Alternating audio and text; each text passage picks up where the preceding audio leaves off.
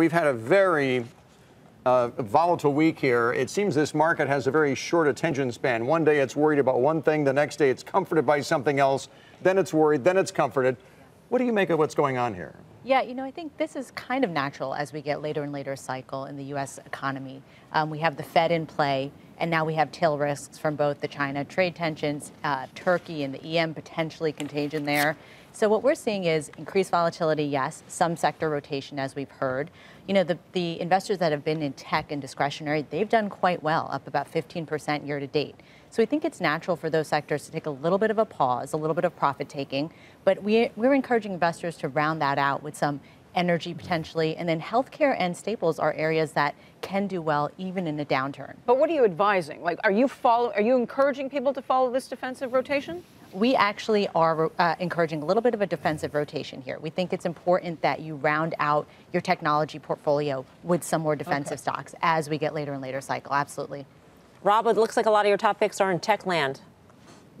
Exactly right. Yes, I've been a big fan of technology for a long time, and I think we're in a unique period of time in our economy, taking advantage of new developments in technology to a higher level. And it's really about artificial intelligence. That term is used a lot, and it's really hard to understand. But using data to run businesses better is the bottom line of artificial intelligence. It's basically combining information to operate your business more efficiently. I was in the New York Stock Exchange last week listening to a company named Rollins. They're the leading pest company. Talk about their improvements in operating margin over the last 10 years. And they improved it about 600 basis points.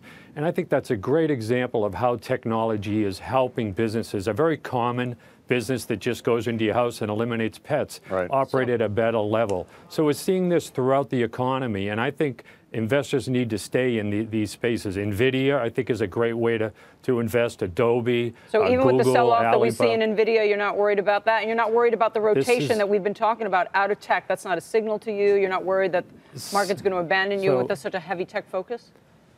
No, this is part of investing. We get volatility, we get corrections, we get profit taking. Oftentimes a company reports great earnings like NVIDIA did and market sells off. That's just investors taking a shorter term focus.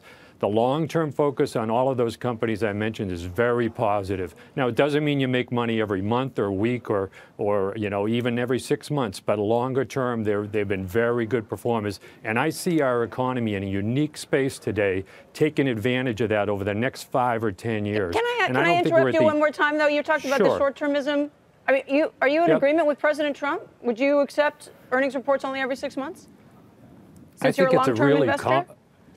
I know in Europe, the companies do it every 6 months.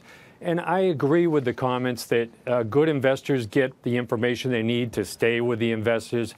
I think it may create a little more volatility, not having as much information. So I think there's no easy answer to that. And I think more information generally is good for investors. And I'm not sure what the right thing to do is. I'd like to hear the debate from the SEC, what they think. We'll put you on the spot too, Mona. What do you think? Actually, from a portfolio management perspective, we kind of feel that the 6-month period is a nice time. It's kind of harder to every quarter try to go to your investors and say this is what our portfolio has done. So it's kind of nice to have that longer tailwind there, and you don't see a lot of that. It's easier for you? Rotation. Yeah, there's window dressing at the end of every quarter that people. You don't think that's going to happen every 6 months? Don't you think that everything that happens every quarter is going to happen every 6 months, but in bigger scale, on a bigger scale? The volatility would be bigger because you've been without information for so long. Well, you could also get that longer term period. The company will be investing on a longer term basis, and maybe you get better information. They can do that now. They can do that now. They can do that now. You can ignore all the quarterly reports right now if you want to. Bill George said he did.